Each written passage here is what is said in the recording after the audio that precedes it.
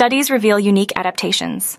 Studies have revealed that Aspergillus flavus has unique adaptations to thrive in the harsh conditions of beehives, suggesting a potential symbiotic relationship with bees.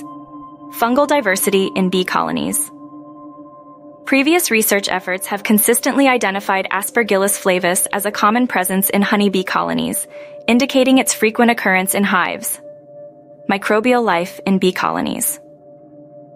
Despite the challenging environment of bee bread, the microbiome in hives consists of several bacterial and fungal species that are important to honeybee food preparation, storage, and digestion.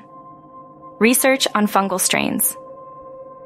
In a new study, researchers used 3 strains of A. flavus to understand their responses to pH, temperature, and propolis, revealing the unique adaptations of the hive-associated fungal species. Ongoing research and future directions. The researchers are now hoping to study how the fungus performs on different compositions of bee bread during their life cycle, shedding light on the potential mutual benefit to both organisms.